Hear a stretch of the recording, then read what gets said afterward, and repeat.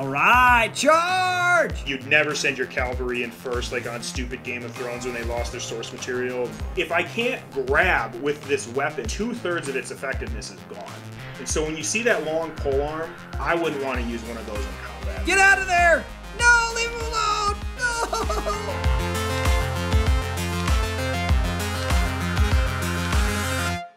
No! Welcome back, my lords and ladies, to another amazing episode of Experts React. I am your writer, former Green Beret, and with me, my special guest, Paul Meixner. We're going to be looking at some game footage today from Chivalry 2. Very requested, very excited for this. Let's get to it. Okay, this is more my style. I love this. Is like classic medieval battle going on right here. You got faction versus faction. You got the Agatha Knight, the Mason Order going at each other. It's just hack and slash. It's so much fun. Okay, so because they're trying to be realistic, I feel like I have liberty to criticize a little bit more, or be a little more, critical than, say, a sci-fi fantasy type thing. So some of the moves they're using here is realistic.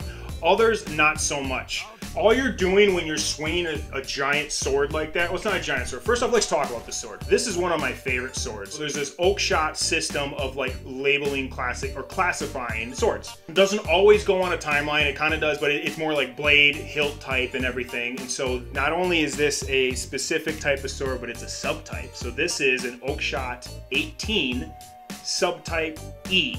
So it's got a diamond profile blade. It makes it a lot stronger and more depth. This thing is for thrusting, for stabbing. You can swing it around, but it's more for deflecting and finding those, is it the kink or the chink? I don't know. I'm probably gonna get kicked off of YouTube. I think chink in the armor, yeah. You're supposed to literally find the chink in the armor, the soft spots. Underneath all your plate and everything, you have chainmail. And just swinging a blade like that, unless you're like, some sci-fi fantasy hero, unlikely you're gonna penetrate the chainmail. So you gotta stab through it. I just wanna see I got swords everywhere. So I just wanna see this part right here. So you see that right there. That's what makes it the subtype E. And to me, I just think it looks cool. Kind of comes in close to the hilt. The kind of metal kind of comes in. Yep. And it comes out actually wider than the blade, and then it comes back in. And I don't know. To me, that's one of the sexiest long swords ever. That looks very fantasy inspired, actually. Yeah, but that's real. So this is like, there's an actual Danish sword. It's beautiful. It looks very similar to that, the same guard and everything. But like, I love this blade profile. This is a great two-handed sword. I think this came in hand and a half as well. So this sword became into its own in the mid 15th and 16th century. That's where you would find this sword in real life. Oh, he kind of grabbed it a little bit. Looks like he was about to grab the blade and closer to the hilt and do some kind of move with it. That's it seems like a little more HEMA inspired, Using the blade, using different parts of the blade, not just kind of swinging it willy-nilly, HEMA is like, it's historical European martial arts, and so they're trying to recreate what they did back then. So they literally did do that, and that's one of the things you could use with this sword. You're wearing gauntlets with chainmail. Grab the front of the blade and then swing it around. So like, if you want to bash someone good and not damage your blade, you hit him with the guard. This does a good job of making it look really messy and really chaotic, and it's not going to look like the kind of beautiful fencing style that we see in a lot of action movies. It's going to be messy.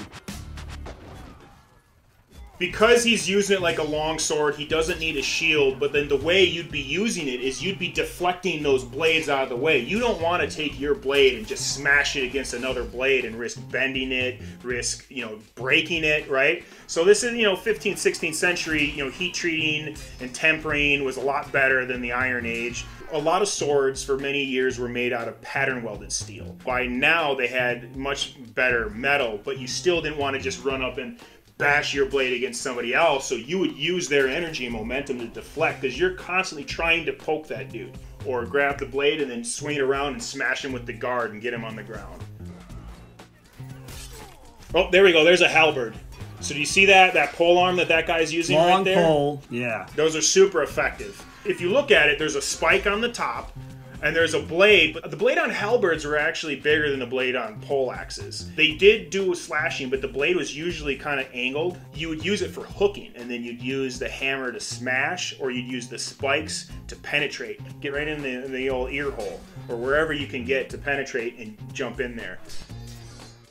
Okay, do you see that polearm kind of thing they're using, that one axe? My issue with that, So those existed then, but they were usually only used as weapons by farmers. That's a farm implementation. You know, this is a bearded axe. This is like a Viking style axe.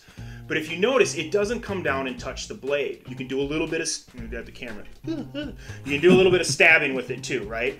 But you know what this is also great for?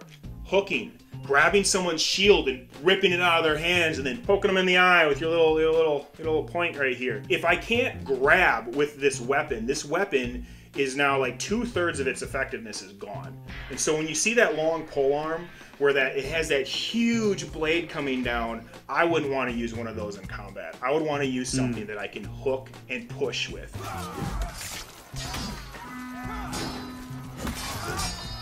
Got the war cry, the battle horns. There's the horn of Gundor. Oh, there's a mace. You see that mace? Yeah, long one. Those are super. Yep. So they made them in various lengths, and you definitely had to have strength, and there was a technique to use it. So you see a guy with the sword on his back right there. You'd often carry great swords on your back, but you wouldn't draw it out to fight with. That's just where you would carry it because it would just drag on the ground if it was on your belt. Boom. So we're a little less armor. He's got a sword and shield now. So that's an arming sword. It looks like an arming sword to me.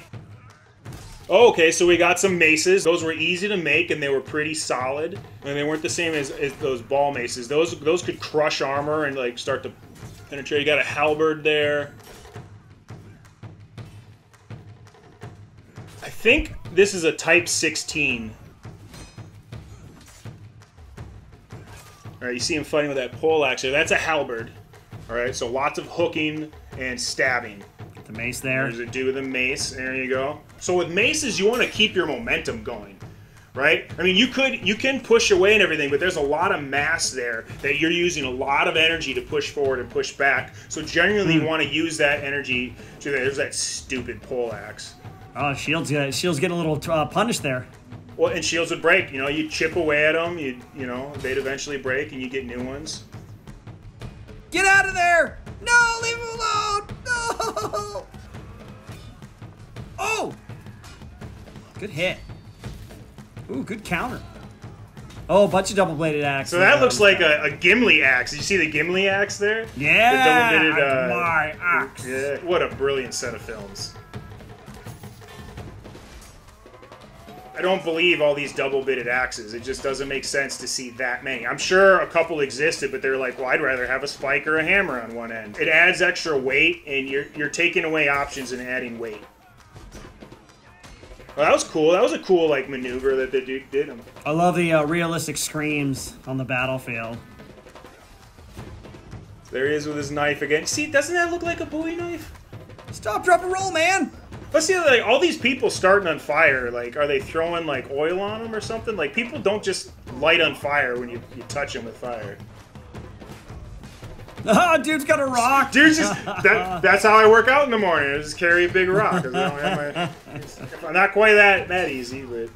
Man, can you imagine all the chafing and all the, like, there are certain buttstocks I don't like to shoot with because they have, like, these attachments on the side. My beard gets caught in it. Can you imagine, like, you know... This chainmail pulling all your armpit hair and everything. I would imagine that a lot of these dudes back then didn't die from war wounds. It's just nicks and cuts and lack of, antibiotic ointment. No more to the Lords of Agatha! Oh, one dude just left he just left the game.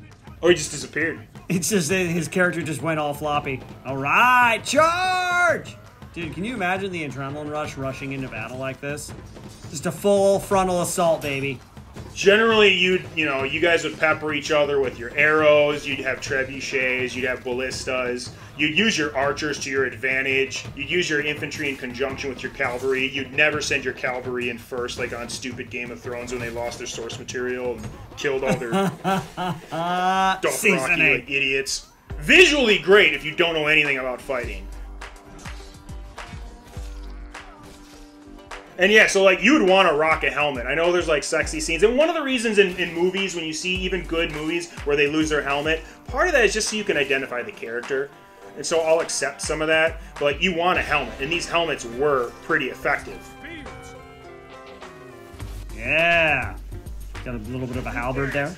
Okay, so you see on the end of that, they've got kind of a spike and like an end cap and everything. So you would often have, you know, the weighted end with all your fancy doodads and stuff on the back, and then you would use that to counter things and to poke in and everything, right? A lot of people think that these pole arms were for like distance, and you can create distance. But remember, this you're using that as a can opener. In order to use it as a can opener, you got to get in there. So this is a close quarters weapon, even though it's longer, and that's why you wanted it sized to about your height, so that way you could maneuver it properly and use it to its greatest effect. Oof, oof. I mean, it's nice that they can kind of tell who's who. Sometimes you couldn't. Right? They're conveniently. I mean, back then, you know, you had to know who your fighting force was. Ooh. Oh, right in the lower back. That's not fun. That's not fun. That was a... The Liberty Belt. Oh, that was an awesome great sword on that dude's back over there. Yeah. So now this is realistic. Like, you could do something like this just to create distance. You know what I mean? To back people up or swing it around. You know, diagonal slash. And then holding it up here, that's a great spot just to keep it while you're moving around. You're saving some energy, you know.